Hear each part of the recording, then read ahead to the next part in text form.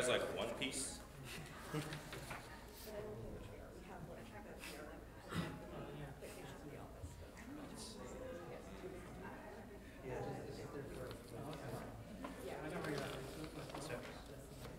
What?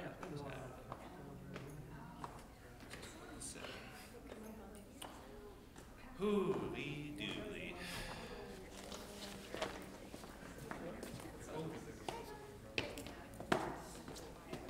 Let's see. Where is this feed? Why is it not showing? That's how this is broken.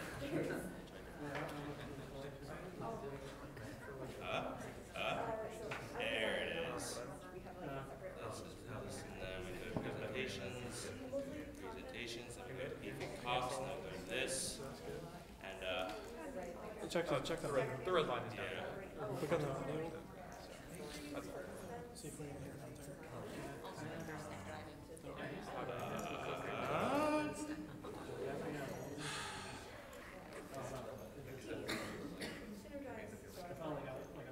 Holy shit.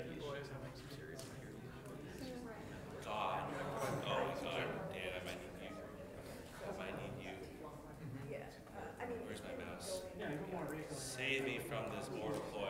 Who needs audio in a game? Alright. Just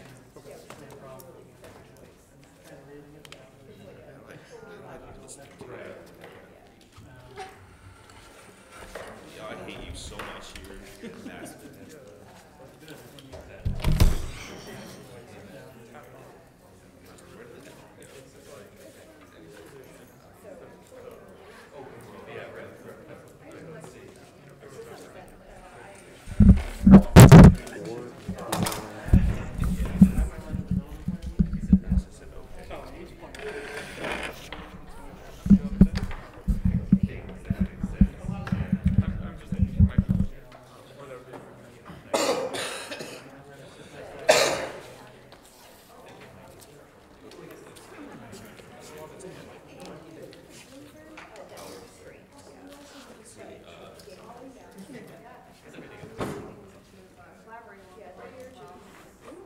Yes, okay.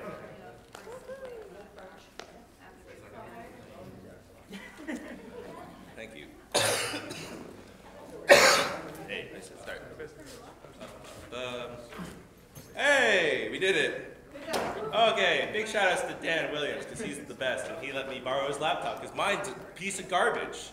So, hi, welcome to my talk. My name is Chel Wong, and this is going to be music defines a game's world. And what I mean by that is that you might all appreciate game music, or music just in general. I've only met a single person who doesn't listen to music, and I don't know how they do that. But in general, you might be like, yeah, music's nice, but it can be more than just nice. It can actually be functional and help support your game's world and world building and all that stuff and fun things. First, I'd like to apologize that I'm kind of sick, so I've been coughing a lot and I hate it. Secondly, some of the volume is inconsistent, so I'll try not to blow out your ears. So first, who am I? My name is Mitchell, and I'm a composer, sound designer, and bass trombonist. Most people don't care about the last part. And I am working on a couple games around here, most notably Kind. Here I am with Gwen. She's cool. Hi, Gwen. We're at EGX in Britain, and that is like PAX, but British. And there's also Chibisu's Costume Combat, which is another Boston local game that's with Chris Bray. I'm also a cool organizer of Game Audio Boston. I have this cool t-shirt. You should come hang out with us on Tuesday nights, last of the month. And yeah, that's basically all that's important. So, yeah, King K. Rool is the best. Why do we have music? So, yeah, it can sound nice, but it also helps establish the tone and themes of the game. There's like the obvious stuff like sad music when you're sad, happy music that's happy, exciting, combat, whatever. So, but also having a cohesive identity helps make the game more memorable. So here we have a couple of fighting games in Persona 5, and these games are all known specifically for their soundtracks. So Street Fighter Third Strike has a sweet hip-hop soundtrack, Persona has acid, jazz, and funk, and Guilty Gear super 90s metal soundtrack. Really great, and people tend to have really fond memories when they sort of think about these things. It just helps stick it in their minds. So, but let's talk about tone. If you do know this place, don't spoil it. But if you don't, I want you to think about what is this place, why you're here, when you get here, what do you do here, and just kind of the purpose of this general area. I'll give you a moment to think about this, and now I'm just going to play the music that accompanies here. So if you do know, or if you don't know, this is Traverse Town from Kingdom Hearts 1. I'm going to try and turn up the volume. So this is, as you can probably hear, really cozy music. This is the first major place that you end up in Kingdom Hearts. It's the hub world. It's where all the NPCs from Final Fantasy and Disney, oh, there's Scrooge McDuck, and he's hanging out with Tifa and Eris for some reason. And you buy your items, and you go shopping and all that stuff. You spend a lot of time here. It's really chill, and the music helps support the tone of this environment. So, let's see. Here is another example of stuff. Here's our very popular game, Celeste. And here's the original audio. Later, I'll play for you other audio because the cool guys at Power Up Audio, they just put out their Fmod stuff out there, and they're like, hey, you can mess around with it.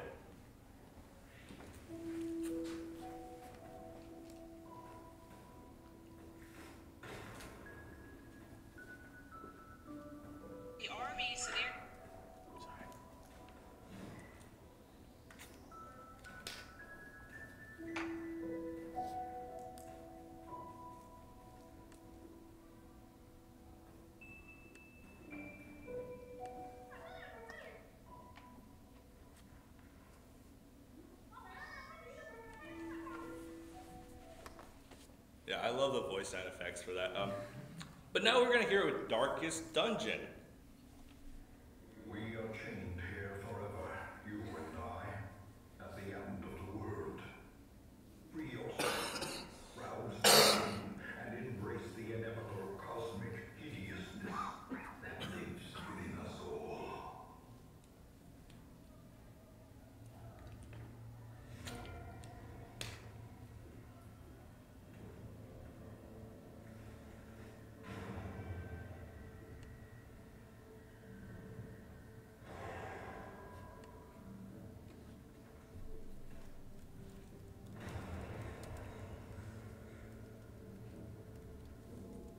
So I think it's really demonstrative of how different audio can really nail the tone of what you're going for, and it can really change things based off of course, what it is doing. So what can a composer do for you? Now, we're gonna get more into some cool stuff. This is all kind of general stuff that I think most of you kind of know about. So there's like Unity bundle of like a buttload of music, and everyone's got that sort of music, and sure, it covers all the stuff like your boss battles and your towns and your force and your whatevers, but there's a lot of things that a composer can just kind of craft into this game world. And so obviously there's you know, custom original music, but there's one thing that I'm going to talk a lot about called leitmotifs. And what a leitmotif is that it's a musical idea that is associated with a person, place, thing, or idea. So a quick example is Lord of the Rings. The ring theme is and every time you see Gollum freaking out about it, you hear that music, and every time Frodo is suffering, he's like, I want to go back to the Shire. You hear da da da da da da da da. Lord of the Rings has a lot of it, and it's a great soundtrack that's consistent over like 6 movies, half of which didn't need to exist. But wait, there's more. You can use all sorts of musical stuff to have a direct effect on the narrative and lore, which we will go into more specifics as I go all throughout this. And it can provide more depth to the world building, the culture, the people, the relationships of it, and you can do foreshadowing, which is really neat. So, narrative. The really obvious thing that you can do with narrative is lyrics. So, in Bastion, it's a post-apocalyptic world, and basically no one's alive anymore. But as you're going through one of the levels, you hear someone singing, And you're like, whoa, what's going on? And as you approach closer, you hear her sing the words.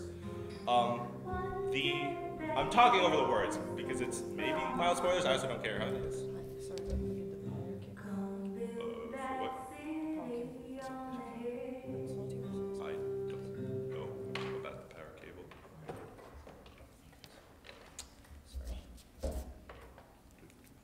Do you need to plug it into? Thanks. Sorry. That's his power cable. Yours? Yeah, this is his computer. Where is the one that we had for projection here? I don't know. Sorry, like the other laptop for projection is dying. This one. Yeah, okay. That's my power cable. That's my power cable. I'm pretty sure this is my power cable. Because it's honking big. Okay, so where's the last one? I don't know. So, yeah, this is mine for sure. Alright. I'm sorry. They were pretty sure they had it here. Alright. Sorry. It's in here. Okay. Sorry, guys. Well, so what I was saying was that the lyrics of this song, so she's from another country, and the song is like a folk song of her country, and it actually talks about the big divide between the two countries and how that's actually really related to what happened in the game. And so obviously lyrics can be used to support the world building, the narrative, the culture, and all that sort of things. Second picture here, if you don't recognize that, I don't know what, go play Portal, I guess. But my favorite example of musical lyrics is you can have a rap about all of your characters. Here's also kind of stuff that you probably know about, but here's specific examples of cultures and subcultures with very distinct musical ties to it. So earlier I showed you some games.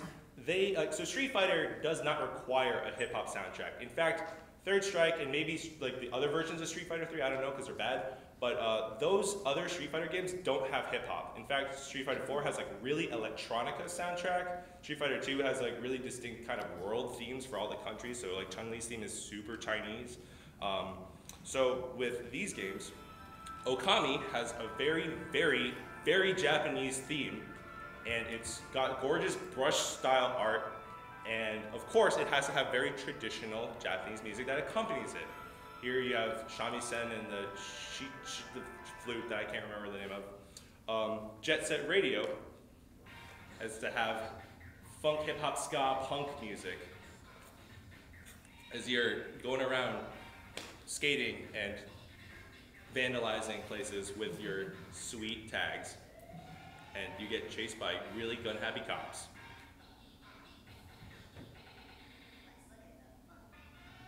And Banner Saga, this is the loud one. Wow, yeah. So Banner Saga is really, really Norse, very Viking-based, and Austin Wintory had everyone singing Icelandic to help kind of reflect that. And he has this sort of old folk style. He asks people to play on their like worst instruments. So like, oh, like you have a nice violin, play on your like crappy student, like child 4th grade violin if you can, to make it sound just really folksy. And that's some stuff. Now we're gonna talk about some more specific things. You can use music to show a very different contrast between places, similarities and differences.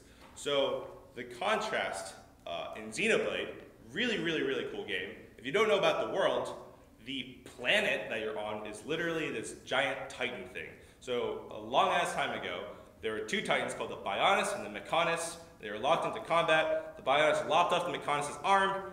The Mechonis stabbed the Bionis, and they both fell into stasis for a bajillion years, and the life grew on both of them. On the Bionis, it's biological. On the Mechonis, it's mechanical. And you live on the Bionis' foot. It's like this weird but super cool world. So the battle music on the Bionis is by Yoko Shimomura. She did Kingdom Hearts. Sounds pretty standard JRPG battle music.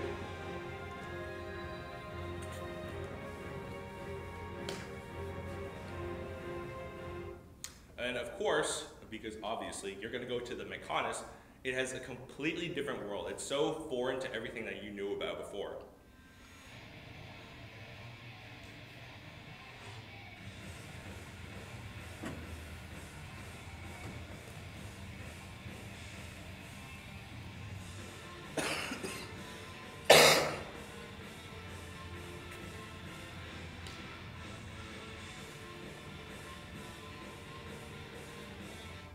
So that's just one way to show a stark contrast between places. There's other games that do this as well, like Tales of Xillia has a very sort of Central Asian theme to it, and then you go to another world that has this weird, funky, like, free jazz music to it, but the first time it plays it is like on an airship and it's really stressful and it's like, what the heck is happening? It's so uncomfortable. But the real reason why I wanted to give this talk is because I actually think Greg Kirkhope is super dope. So what we're going to talk about is the tools that he uses to reflect the relationships between places. So likewise, you can have very stark different things, but in this we're going to examine what remains the same and what changes.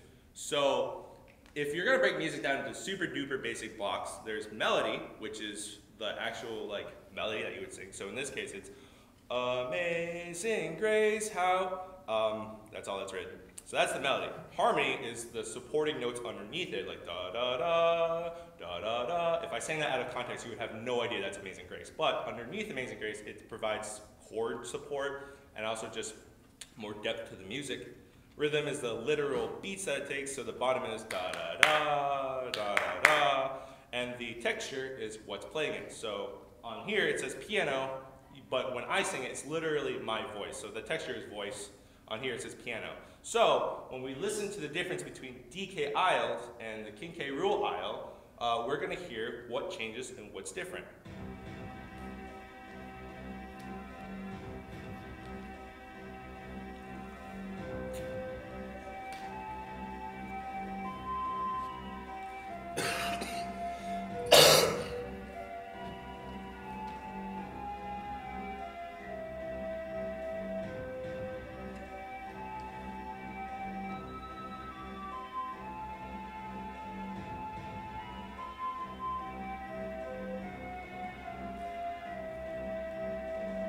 So now, when you swim over, because it's literally just swimming across, the music will just fade out and phase in this version.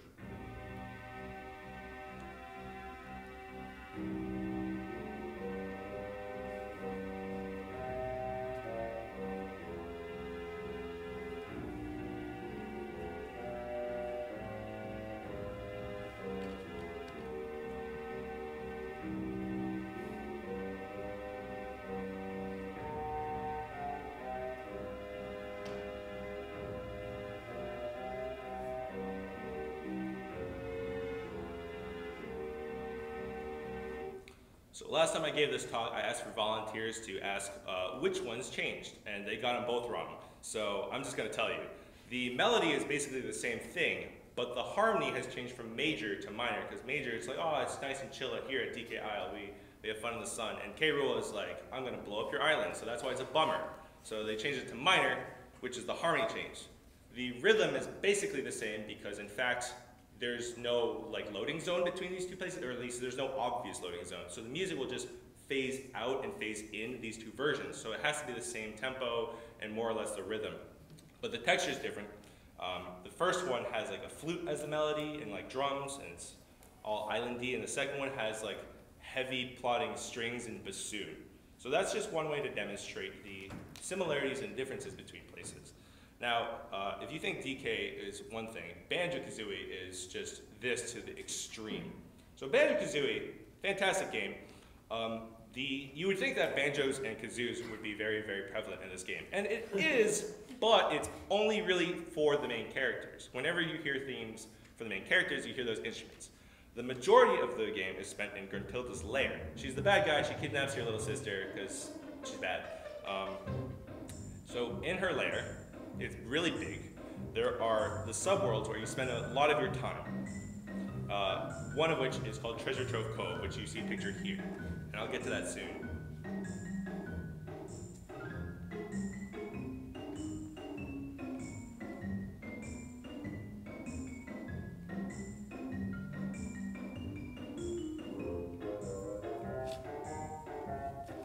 So that's Grunty's lair.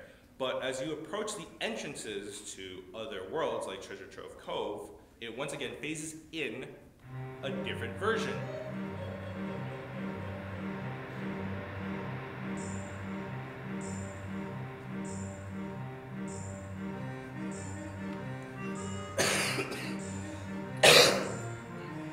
So as you can see, this is a very piratey-based world, very tropical, and the music of this same Gruntilda's lair reflects this.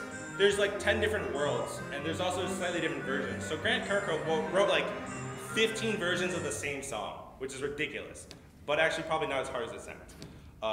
Because all he does is he swaps the texture. Instead of it being like bassoons and marimbas, it's now accordions and more accordion. So as you approach these different worlds, you'll get a different version. So the Winter Wonderland has like a very like sleigh bells version of that song, and the desert one has a desert-y version. But now we go inside Treasure Trove Cove. This is the main theme of Treasure Trove Cove, and you hear it pretty much all the time running around this place, collecting your jiggies and your jinjos and your music notes.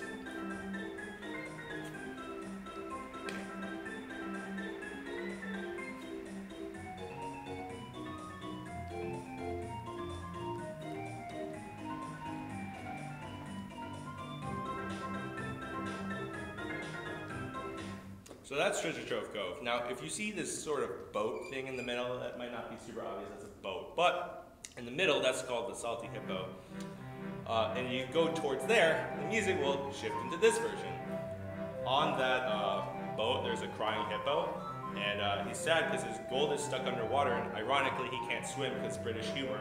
So you have to go and fetch his gold for him. So when you swim underwater, it changes to this version. So what's really cool, so here's one of those things that as a gamer, this is one of those things that you subconsciously feel underwater because the music now sounds underwater. I as a 6-year-old was not like, oh, I see that he switches to the marimba to represent underwater music. No, I'm like, oh yeah, I'm underwater and I'm swimming. So at least I feel very affected by that. Now what's really cool is that when you're underwater, that's sort of a very consistent modifier throughout the entire game. Every time you're underwater, whatever song is playing switches to those instruments. So it doesn't matter where you are. It doesn't matter if you're in Treasure Trove Cove or if you're out in Grunty's Lair or whatever. Every world that has water has an underwater version like that. There's this boss fight. He sucks. And it's just the same song.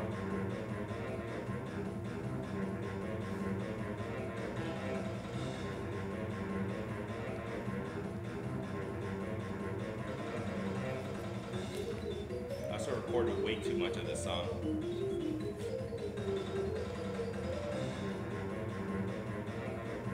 So yeah, it just kind of ties the cohesion of this whole world. You spend most of your time outdoors, but occasionally you go to smaller indoors areas. And the music, so there's loading zones between here. It's a lot chiller, it's slower. It's still the same song, just kind of shows that you're still within this greater world. And because there is at least one place that you're indoors and underwater, there's an underwater version of this song.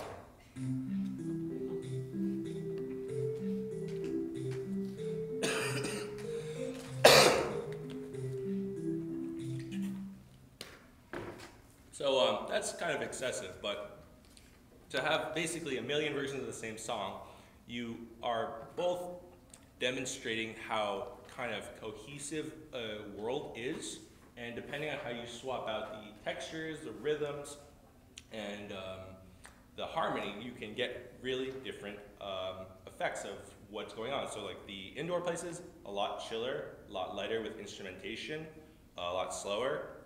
And underwater, of course, you have very consistent instrumentation for that. But there's other things you can do. Like Crypta the Necrodancer has one world that's fire and ice. And so there's only 2 versions of each of those songs, but that's still like a really cool way of showing the same thing but different thing kind of feel. Now we're gonna get back to leitmotifs. Here's what's fun. Undertale is a really great game, and I will try not to spoil it. But here's a song that is representative of this one character. You hear it very early on.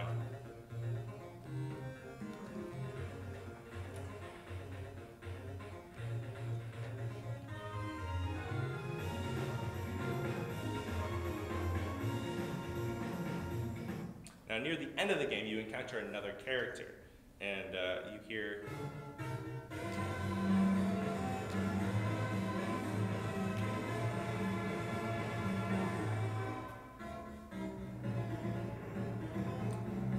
So this just kind of shows the very obvious tie between these two characters, and it's just reinforced by the music. This one is pretty in your face, and I think most people caught it, but there's a lot of stuff that Undertale does that a lot of people don't catch. Even people like me, where it's like literally my job to write music.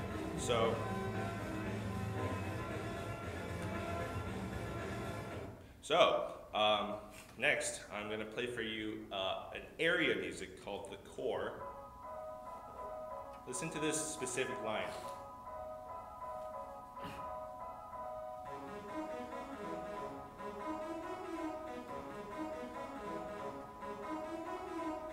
So that's just the very beginning of it. At the end of that area, you fight a boss, and his boss music sounds like this. I did not catch that this was the core at first when I first played this. And it just kind of shows that he's the final defender of this one area, and he's the last thing standing between you and the next place to go. Now that song is pretty famous. It's called Death by Glamour, and that character that you see, he has several other themes. So that one song has 3 different themes all tied up into one new song. And the other 2 are pretty obvious, but this one I didn't catch, but it also just kind of solidifies that he is specifically of this place, and he's trying to hold his ground there. So now we can show the growth of a character. This is Ricky. He is kind of a goober, but I'm going to actually point out a specific part of this song. Basically, the first time you meet him, you get mad culture shock, but also he's a goober, so listen to this part.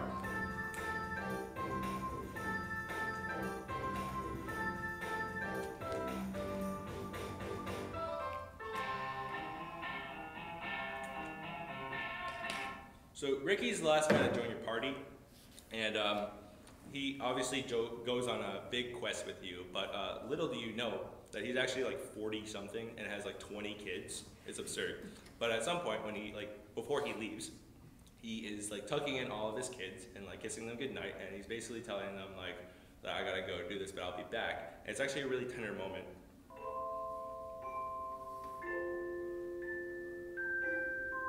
So it's the same theme, same character, but you hear a different side of him. You see it that he's not just a doofus, but he's actually like kind of wise and like a really good sort of adult figure. And there are a lot of sort of tender moments like this in the game. So that can just show you how a character can develop, or at least more of it just unfolds. Now here's some fun things. First off, Ballad of the Goddess is the song from Skyward Sword, and within like 5 minutes of the song getting put out, people immediately figured out that it was Zelda's Lullaby backwards, which like, oh man, foreshadowing that Zelda's actually the embodiment of the goddess Hylia. Who would have thought? Like, oh wow, Zelda. Great game, but also like not the most like lore intense. Well, it's actually got a lot of lore, but it's not like really like mind blowing. Undertale again. There's a track really early on that you hear, and if you look at the soundtrack, it's called His Theme. You don't find out who he is for a really long time. I'm not going to tell you, because you should play the game. But what's really cool is the first time I gave this talk, I didn't actually think about this, but someone brought it up to me. In Bioshock Infinite, a lot of stuff happens, and I cannot spoil this game, because it would take me like 30 minutes to explain everything that happens. But if you didn't catch this, there's an interesting scene where you have an intimate moment playing guitar and singing with Elizabeth. I think that's her.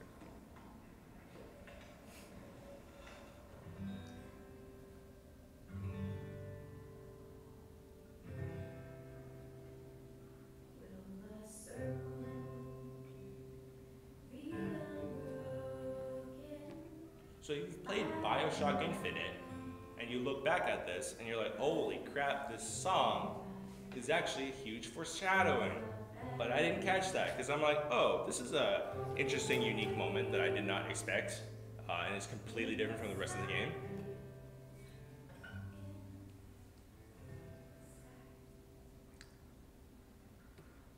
So that was kind of mind-blowing. Like, holy crap, the song. Oh my God, it all makes sense now. But like, wow. Little did I know, actually, when I was researching this, that that's not the first time you hear the song. The first time you hear the song is actually at the very beginning, when you first enter Columbia? So I'm really caught up with the fact that this is parallel to Bioshock 1, where you first descend into Rapture, and you hear Andrew Ryan talk about his economy, politics, and you see Rapture, this glorious city, completely submerged, but also decrepit. But this is nice, and also super religious. But I didn't catch the fact that this song is Will the Circle Be Unbroken, until you go back and you're like, oh my God, foreshadowing, that's crazy.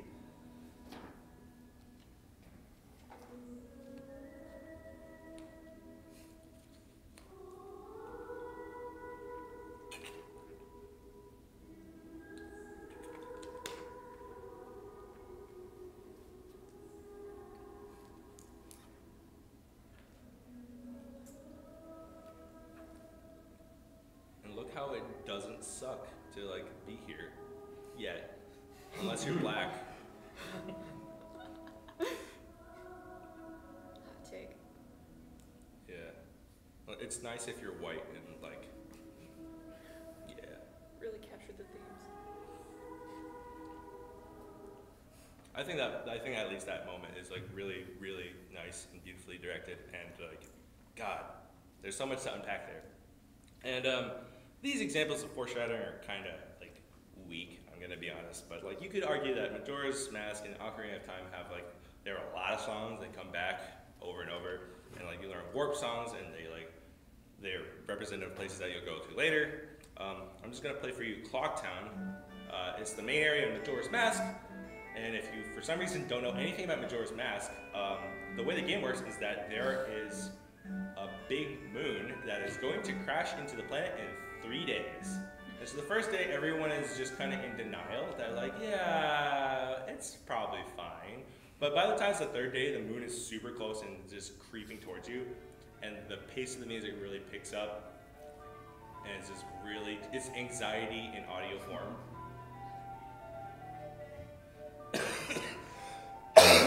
So you could argue that this is like foreshadowing the moon crashing into the planet and everyone dying. Great game. Absolutely great. But so there's just so much that you can do with music. It doesn't just have to be like a theme, and like this is the theme of your game, and this is the water places theme, and this is the ice places theme, and this is the fireplaces theme. There's so much that you can do, as you can clearly see. You can tie relationships of people to places and things and whatnot. You can show the depth and characters growing.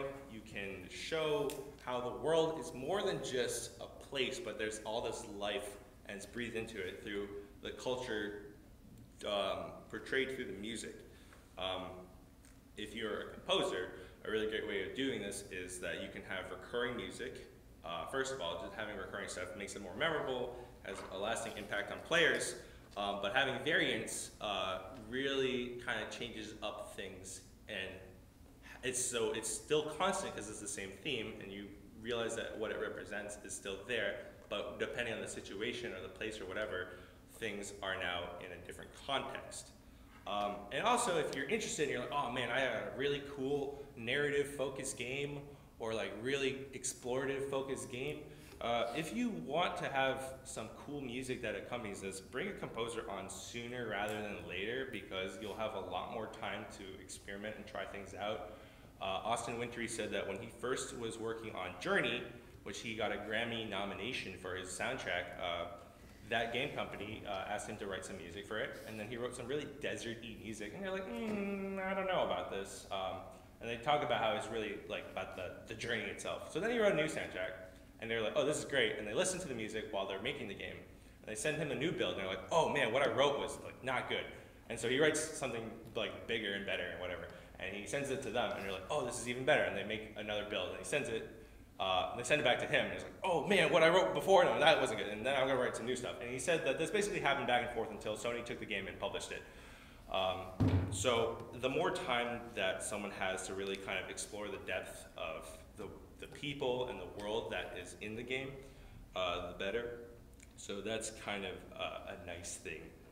And yeah, thank you for coming to my talk. If you have any questions, I think we have some time for that.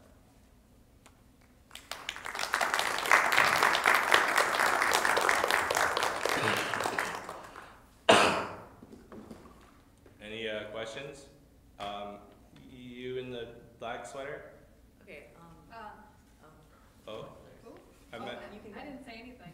Oh, okay. What were you saying?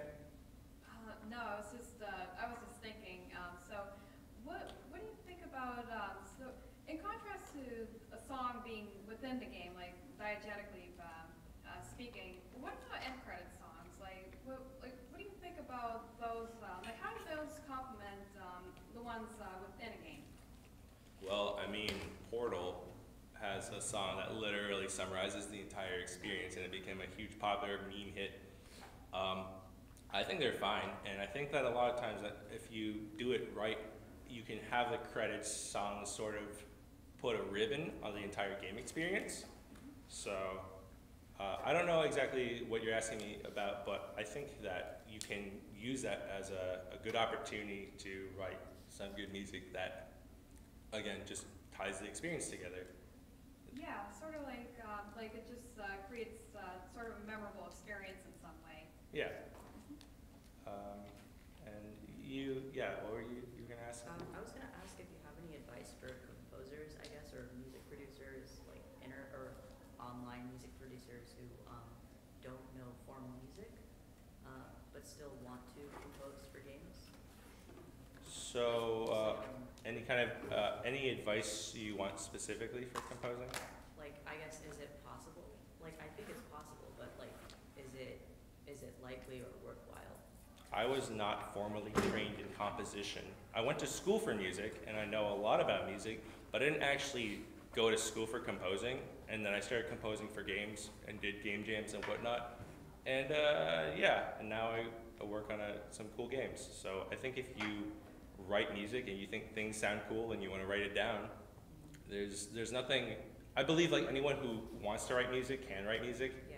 So yeah, and then it's just a matter of making it actually happen. And do you think like working inside of a DAW with just synthesizers, how is that? Yeah, I mean, chiptune music is super duper simple. It's all really just basic waveforms, and any synthesizer can make that. Yeah. And if chiptune music has lasted 30, oh my god, almost like 40 years now, that's insane to think about, then like, really you could write whatever you want. You can write a single instrument, people write solo piano, and if you want to just write with a single synthesizer and a DAW, there's nothing, like, there's no limits. And if people want to say like, that you can't do this or that, then that's crap. That's what I say, at least. So, like, as a composer, when you see, like, or hear trailers that have licensed music, things like that, like pop songs or whatever, does that upset you, or do you think there's, like, a place for that? No, so especially for trailers, if trailers have licensed music, that's super normal.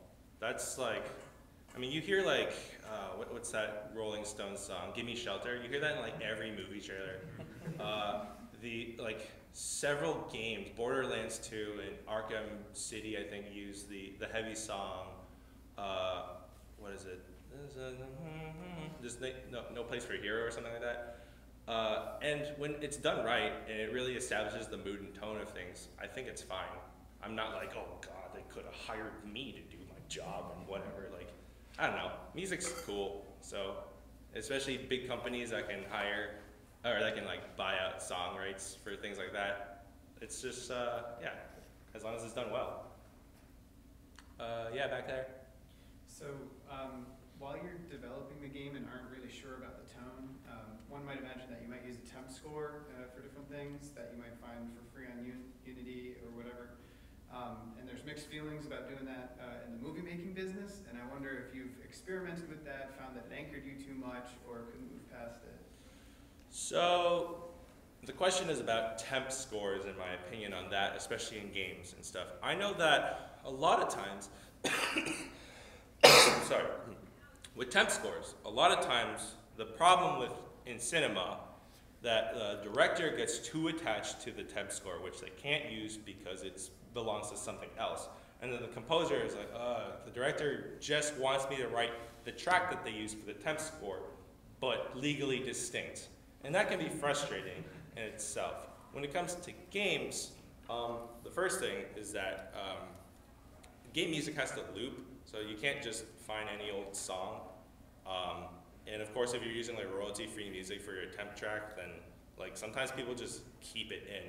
But if they're really committed to like getting original music and hiring a composer, the way I feel about it is that people oftentimes will say, do whatever you want, and that's a dirty lie, because if you write stuff, they'll be like, oh, that's cool, but not what I was thinking.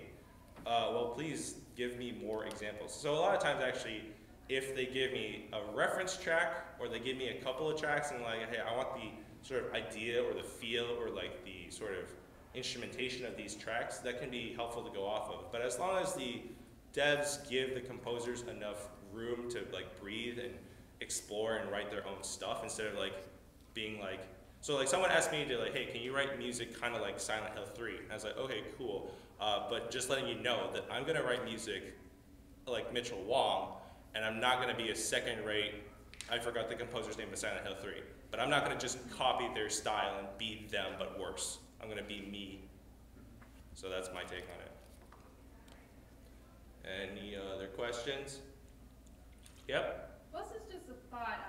So, like, when it comes to developing the game first and then deciding what the music is, does it depend? Like, is it more like a case by case sort of decision, or is that like is there a specific pattern that comes to that? Like, is it usually does it usually come that the music would be first, or like does the idea come together after? Like, I guess my question has to do more with the flow of the work and the communication amongst the composer and the developer, such as like what's the story that they're trying to convey and how they want the music to be. Like, do they often pick the music, decide what the music is first before deciding how the story's how that's going to intertwine with the story, or is that just like they just kind of play it more by ear?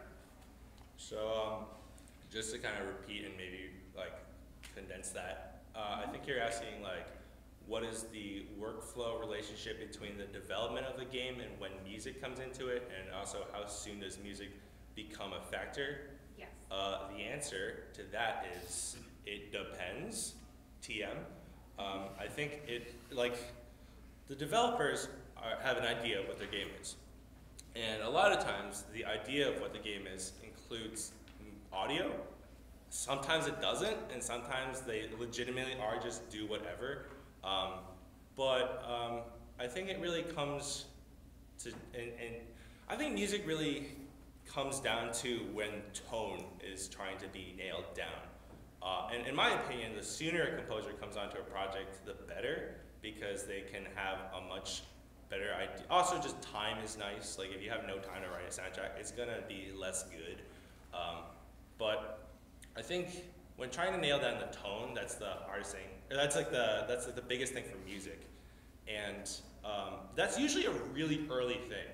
So I think when you have a firm idea of what the game is, and you have like at least a build and the tone and the whatever you're trying to do, I think once that's all nailed down, then music can come into play. But if you're still in like the rummaging phase of dev, and you're like, I don't know what we're making. Are we doing this? Are we doing that? And you like throw things together, like, no, that's bad. And this, things can change super duper hard. But definitely don't wait until like near the end. I would say sooner, like too soon is better than too late. Dan. When a developer approaches you to do audio,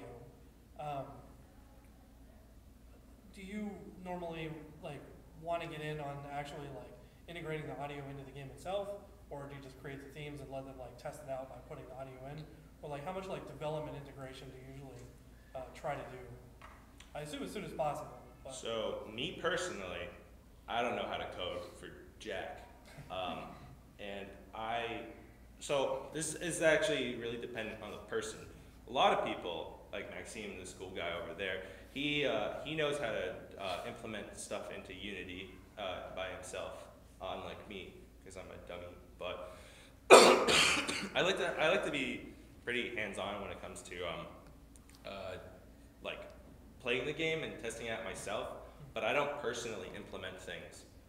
Especially sound designers though, people who are like in sound design, a lot of them know how to implement stuff using middleware or even not middleware. They'll do it themselves and you just kind of like give them the things to do and they'll just do it. As a composer, I at least like to be in really good communication with the dev and like really get the idea of things, but I don't actually typically touch the building tools itself. But if they give me a build and like, hey, like I put the music in the build, I'll test it out and like I'll check things. And I like to do that a lot, really. Sometimes it sounds bad and I need to fix it. So yeah, I hope that answered your question. Any other questions? Yeah, back there. Yeah, so you said that sometimes during the creative process or even the development process, you produce musical artifacts and then they don't want to go in that direction or you've evolved past it. I just wanted to ask the ratio between how much the music that you write is for that creative process and kind of gets thrown away by the end result and how much might actually make it to the end. So far, actually, most of what I write does not get thrown out. I will say that for Kine, that game has a very distinct set of rules for how the music is composed. And the most basic thing I can say is that the bass line is consistent throughout the entire game, and I have to write everything on top of that. So when I was first writing music, I was kind of experimenting with different ideas of how to do it. And the first thing I wrote I think was pretty good, but there's two things that I'm not satisfied with anymore. One was that it was actually just not tonally the same thing. It was maybe too light, just to keep it simple. And I was like, okay, maybe I need a little bit more energy or oomph or whatever. But the other thing was that the bass line was just way too hard to write several things on top of. So essentially, as much as it kind of sucks, I just had to scrap it. And that doesn't make the song bad, and it doesn't make the song like useless. If anything, it was like a really good place to start. After that, I tried doing like a 12-bar blues because it's a lot easier to write things over. And then I hated it because it was way too short and way too simple and way too repetitive. So then I wrote something after that. And that is what is currently being used and is in the game. So I think the process of writing music and it going to waste, quote unquote waste, is that it happens, and sometimes it can be frustrating, but sometimes it's good. Like Austin Wintory, he wrote like probably at least 4 versions of that soundtrack, and the final one got nominated for Grammy, and that's fine. So as long as everyone's on the same page, and as long as people realize that it's not a waste of time or work, as long as it's not as long as it's really clear that like things are changing or things are not quite settling in place. Any other questions? As I think after this is lunch, so no one's gonna actively kick me out. But if you got another question? Yeah, I have a couple. But is it economically sustainable to make a living as a composer? Like, can you do that, especially when you're starting out? So I'm a freelance composer, and I also do other things, like I teach trombone, and I help out at after school. There are some people out there who are 100% freelance in their life. I don't think that is a very common thing at all. I'm pretty sure most, like 99% of people who freelance have at least other forms of income. So I would say it is definitely possible to become a sustainable composer or a sustainable sound designer by freelance, because I know people who are, but also it's not at all shameful to have other forms of income. And sometimes the ratio will just have to be heavily in favor of one or the other. and that's okay.